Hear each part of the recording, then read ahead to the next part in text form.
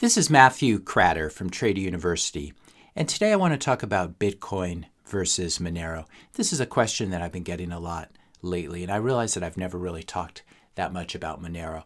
Now, compared to Bitcoin, Monero is still a very small project. The market cap, the fully diluted market cap, is just under 5 billion. By contrast, Bitcoin has a market cap, obviously, still over $1 trillion.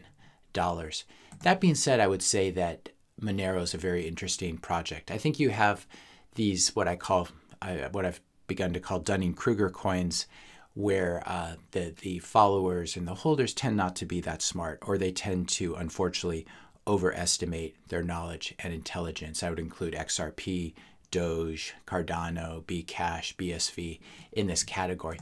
By contrast, I have to say that all the Monero people that I've spoken with through this channel are very likable, and I have a lot of respect for them. They're serious. They tend to be serious, smart, and privacy-loving people. The other thing about Monero that's quite interesting is that it's not listed by major exchanges, at least in the US. Brian Armstrong pretends that he wants to list it, but of course he always goes along with regulators. And obviously Coinbase, Gemini.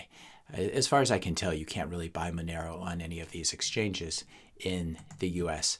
Major US exchanges don't like Monero. That means that it probably is a dangerous protocol, dangerous to the current financial system, and the regulators are scared of it. This makes me obviously like it even more. On the other hand, you could argue that the flip side of this is that it means that XMR, which is the abbreviation for Monero, is not as good of a Trojan horse as Bitcoin. You could take this argument either way. That being said, I have to say that Monero is a serious cryptocurrency. It runs on proof of work, just like Bitcoin. It's not quite as secure. As far as I can tell, you can still mine Monero on a CPU, so you could just mine it on a regular laptop. Bitcoin, by contrast, you have to mine it using a very specialized machine called an ASIC. Bitcoin network obviously has a much higher hash rate, higher security, much more difficult to launch a successful 51% attack. Bitcoin really is the gold standard for scarcity and security. Monero also, unlike Bitcoin, does not have a fixed supply. Bitcoin obviously has a fixed supply of 21 million. That being said, the Monero supply is not quite as bad as I thought it was when I looked into it. So by May of next year, May of 2022, the block reward or the block subsidy is going to be fixed at 0.6 XMR. This means that there will only be 432 roughly XMR created per day in the future for forever. And because this stays constant, what it means is that the inflation rate of Monero over time is basically zero after a certain point, simply because the supply gets so large and this new flow is so small compared to that. That's very close. It's not quite as good, I have to say, as Bitcoin having a fixed supply, but it is definitely not something to worry about. I do disagree with the Monero folks that you need a block subsidy to maintain security. I think the fee market will be sufficient for Bitcoin to maintain security even after the last Bitcoin or fractional Bitcoin is mined. That's really a subject for another video. So that being said, Monero does consensus right. It does the consensus mechanism right, uses proof of work. As we said, it's not a unicorn and rainbow consensus mechanism like proof of stake, which always devolves into something that looks like the current financial system, where you have very large stakeholders that just keep getting richer and richer and control things. Scarcity, as we said, Monero is almost as good as Bitcoin. I would say, though, that Bitcoin has a much higher probability of not changing its monetary policy. The 21 million cap really is seared into everyone's, all Bitcoiners' heads, and that would be really the last thing they could change. Monero has, I think, a higher probability of eventually adjusting its monetary policy. Again, it's not quite as fixed in stone as Bitcoin. That being said, I think that it's still the inflation rate of Monero is not something that we have to worry about too much. So Monero checks a lot of the good boxes.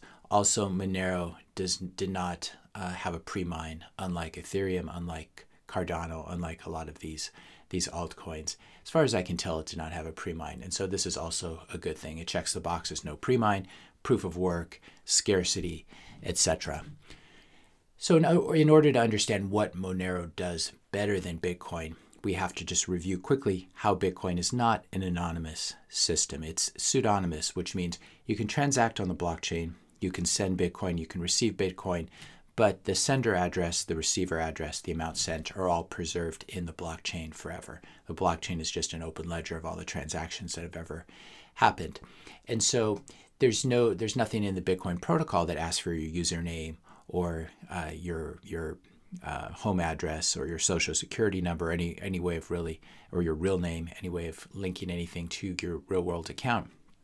But using Bitcoin in sort of a naive way means that you're probably going to end up linking your real world identity to some of your transactions. So for example, if you buy Bitcoin on Coinbase, which is the main way I've been buying it over the years, or any other KYC exchange, which is really the easiest thing to do, at least in the US, and then you withdraw it to a receiver address, this gives chain analysis firms a way to track you. So Coinbase knows who you are because you have to do KYC, you have to provide them with all your personal information.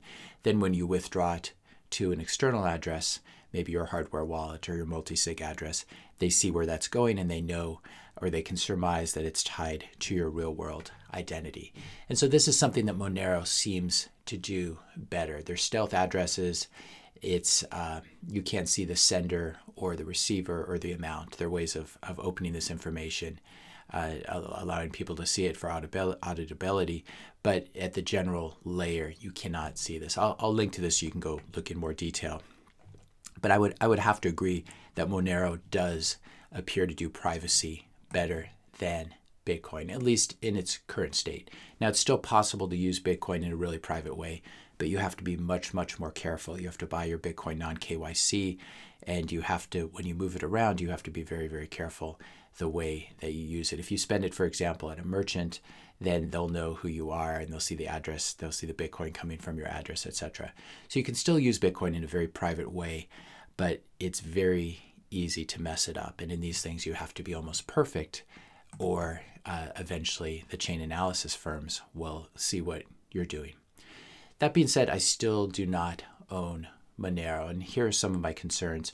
For you Monero folks in the audience, let me know if these are overstated or understated or appropriate. I'm still worried a little bit about this inflation bug issue. How long would it take to detect an inflation bug in Monero, and how long would it take to fix it? It doesn't seem quite as auditable as Bitcoin in this respect. Am I right or wrong to be concerned about this? You can let me know, you Monero people.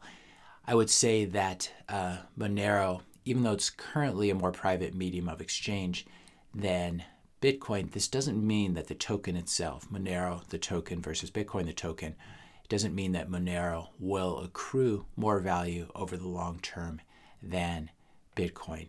And I really want to like Monero, and I like Monero people, but it's hard for me not to see Monero as just another utility token that you opt into the system. It allows you to transact really privately.